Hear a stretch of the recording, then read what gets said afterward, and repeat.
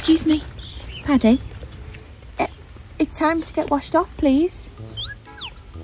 My mum had taken him for a walk and then she came back in the house to do something. And he was just sat in the plant pot, but like perfectly curled up. From that moment, he thinks that plant pot was made for him, basically. He will literally dig it to make the exact right place for him to sit. And then he will rest his head on the edge of the plant pot and just chill. But even from when he was a younger puppy, he was just cheeky to begin with, really.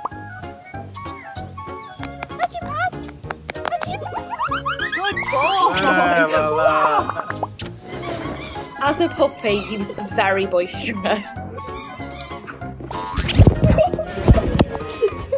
Any attention he can get, good or bad, he just wants it. And then by day 3, he was like stealing slippers. Paddy, please give me Auntie Pearl's bag. I quickly realised I can't leave anything around. Like, I literally, nothing was safe. My boy. So he then started to combine the two. He would steal like a shoe or a welly, a magazine, or anything he could get. And he would run around the garden and he'd basically retreat to his plant pot with the stolen object. Paddy, fetch him. He sometimes drags things and leaves them in his plant pot, like his plant pot is his little home.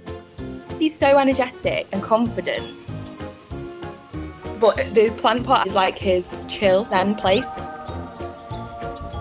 which is a nice contrast to the other side of his personality. Because he's half golden retriever and half Labrador, I think the Labrador in him gives him that bit of an edge, like more of his sassy side. You can't even be trusted to go out for a wee, can you?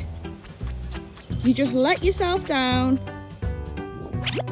But he does have that softer, like, more loving side. Since he was a puppy, Paddy literally wanted to be the star of the show. So he was used to being the centre of attention.